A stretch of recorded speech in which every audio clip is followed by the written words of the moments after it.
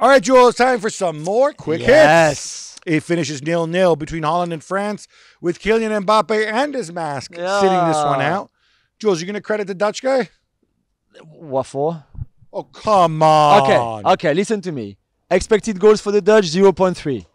Right? Expected goals for the French, 1.55, I think it was, something like that. Griezmann, you would have scored at least one of the two chances that producer Freddie would have scored one of the two chances that Antoine Griezmann got.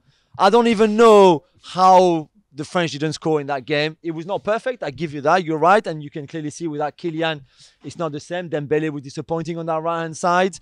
You saw what Deschamps went to do. He kind of recycled the system from 2018. Very Deschamps-esque. Yes. Very Deschamps-esque. But there were still enough chances for the French to score. They had 29 shots in 2 games, and they haven't scored. The only goal, it was an own goal from Vober against Austria. So that's a bit worrying. But, you know, not sure what the Dutch guy did. He's facing superior tactical minds like Rangnick and Ronald Koeman. I don't know. Okay. I don't know. All right. I don't think so. Xavi Simon's goal, though, in that game, Gab, was disallowed for the Netherlands because Denzel Dumfries, who was offside, was judged to have been interfering with play and with Marc Maignan. Was it the right decision for you? I think it was the right decision. I agree. I think, like, people, it's not about cone of sight, as I hear some people talk about.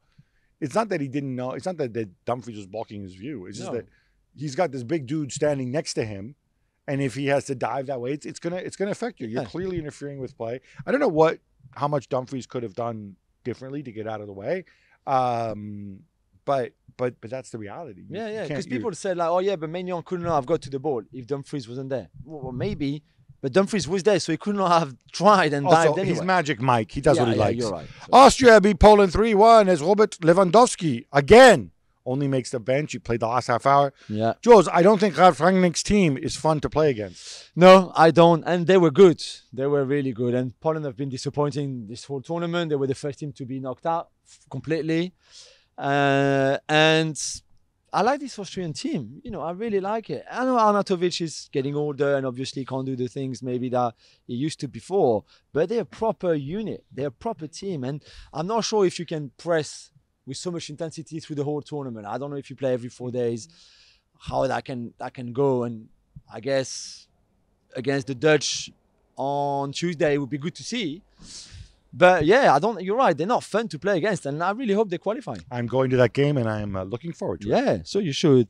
Anatoly Trubin is back in goal for Ukraine, and Roman Yaremchuk's control is divine, Gab. I thought you'd like that. Yeah, of course. As they bounce back to be Slovakia 2-1, that's more like them. It is more like it. It also helps when you don't have Lunin in goal throwing in. Look, I thought Rebrov... Trubin is a phenomenal goalkeeper. He is a better goalkeeper than Lunin. Yeah, the Lunin choice from the start. I think it was like, oh, look, he did so well for Real Madrid while the other guys were injured. Yeah, but he's still Lunin, and Trubin is the real deal.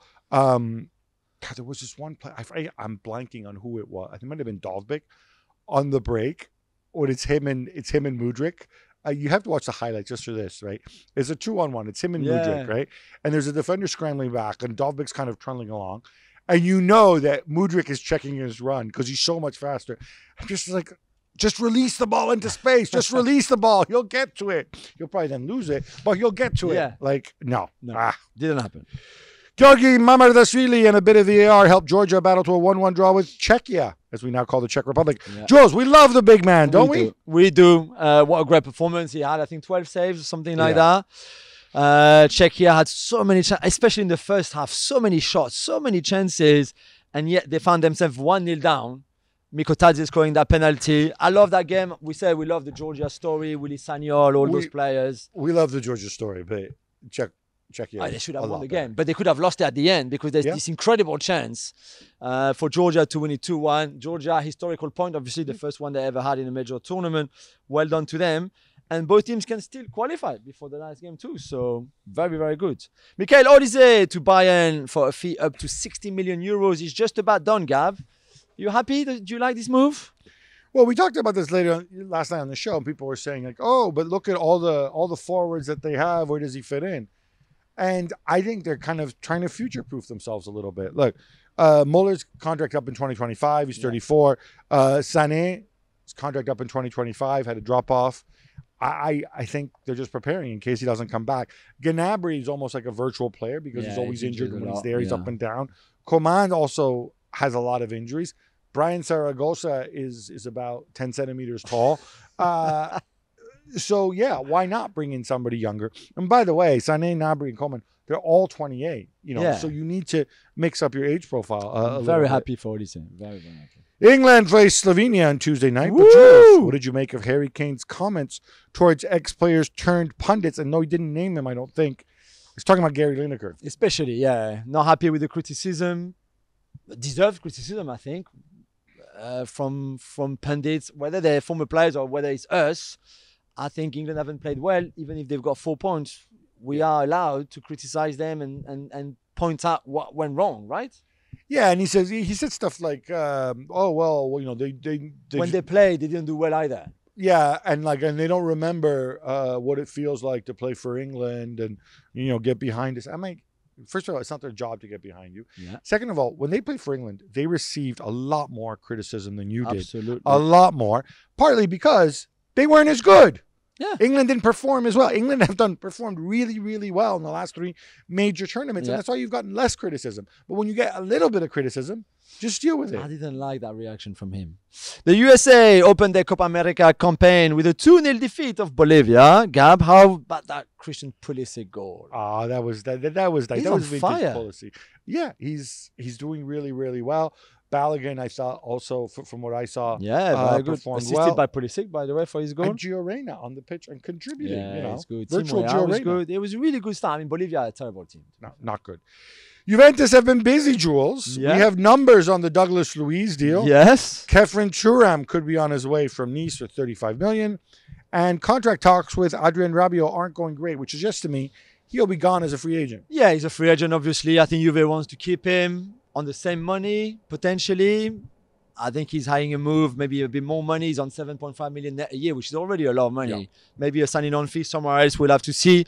Douglas Luiz, 50 million go Aston Villa. Aston Villa way for Juventus. For Ealing Jr. and Bayern next year, it will be 22 million. So in the end, I guess everybody's happy. Right? Yeah, that's how you see it. People are going to talk about inflated values, blah, blah, blah, plus Valencia, but I don't think 14 million for Ealing Jr. is so out of whack. Or indeed 8 million for Barrenechea, Yeah. So as long as they keep them semi-credible, but I'm sure we'll talk more about this. Yeah, definitely. And for Kefren, I would be very happy if he follows in his father's footsteps, obviously, 20-odd years later and play for Juventus. And I think Thiago Motta would make him a really, really good player. I would be happier if he followed his father's footsteps properly and joined Parma.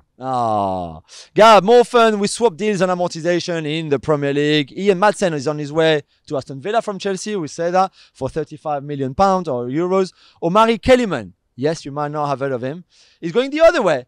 For 19 million euros. That's right, which seems a lot of money for somebody who's played 37 minutes of Premier League football in his whole life.